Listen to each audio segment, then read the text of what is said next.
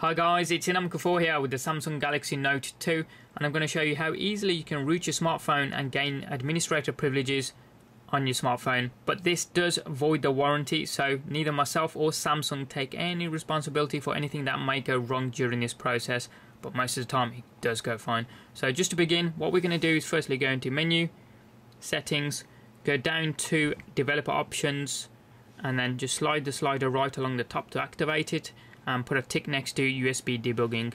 Say OK to the prompt, and then go back. And just while I'm here, I'm going to show you what I'm running. I'm running stock Android Jelly Bean 4.11, as you can see there. Model number is GT-N7100, and just to show you, baseband version is XXALIH.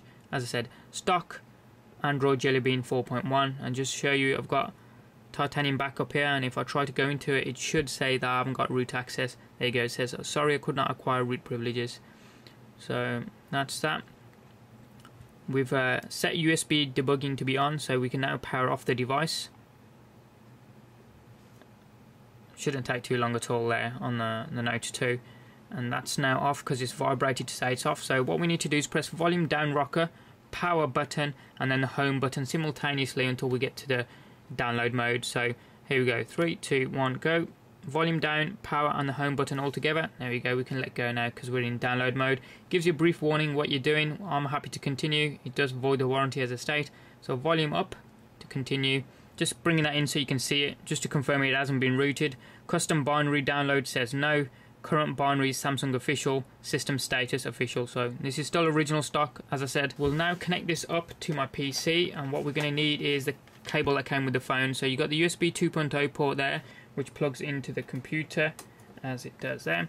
The other side of the cable is a micro USB cable. Just plug that in to the bottom of your handset.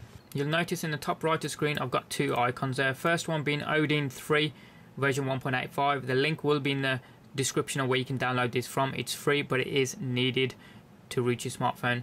Second one there is called CWM6-root-N7100-121015.rar. Once you've downloaded it, what you need to do is extract it once. Okay, so I'm going to double click and it should open with WinZip as it does here. I'm just going to do one click on zip and get rid of WinZip. WinZip shows it me here saying it's been extracted, and it's now called CWM6-root-N7100.tar. Now the .tar file extension is the one that we need, so I'm going to just, ease of use again, just move it to my desktop and put it there. I'm just going to get rid of the other one that I downloaded because that one's no longer needed now.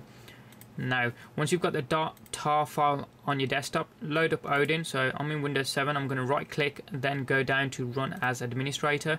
That should load up Odin as it does there. Notice a yellow box under ID COM port. That symbolizes that the phone is connected and Odin is picking up the phone. If you don't get the yellow box, what you need to do is unplug the phone, plug it back in again, try a different USB port on the computer if needed, try one at the back of the computer if needed. If that fails, uninstall the USB drivers that you have on your machine and reinstall them again fresh while downloading them from the Samsung.com website. But if you get the yellow box, you're ready to go. And notice the options section here. What you need to do is leave it stock, don't change anything at all, but just make sure auto reboot and reset time are ticked. Everything else is fine. Move along towards the bottom right of the window here under the file section. What you need to do is put a tick next to PDA, then hit the PDA button, then find the file that we extracted and put on our desktop called the .tar file. So I've selected desktop, and here it is, that CWM file, and hit open, and it puts a path there as well. Now we're ready to rock. All we need to do is hit start, and it's a fairly quick process. So there we go, and you can see the phone will reboot really quickly saying it's done as well. And you can see Odin is going along, phone's going along pretty quick. Odin says it's done, it gives me a green pass. That's good for me, so I can come out of Odin and disconnect from the computer. The phone is going through the rooting process, as you can see, but it's now prompting me. It's saying ROM may flash stock recovery on boot. Fix, this cannot be undone. Yes, I'm happy with that, so I'll go down to yes and then hit the home button to select it. Now it's going to reboot there again. Now, as well as rooting, this does install the Clockwork mod recovery onto your phone, which can be used to back up the entire phone to an SD card. It gives you an entire image of the phone, exactly what apps you have installed, where they're installed, what data is installed inside of them, that kind of thing.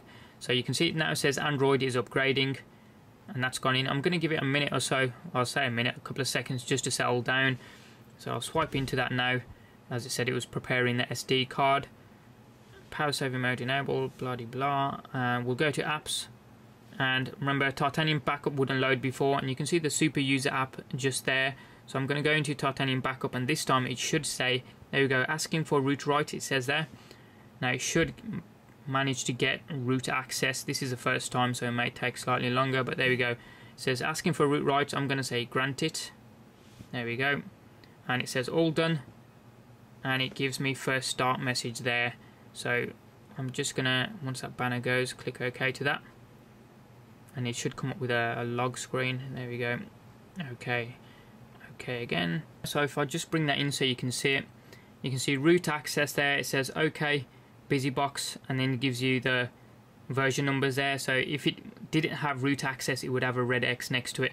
But there you go. And that's how easily you can root your Samsung Galaxy Note 2. As I say, the links for the files that you're going to need for this will be in the description of the video. Any questions or comments that you guys have got, hit them up down in the comment section down below there. Give us a thumbs up if you like this video and you like what you saw.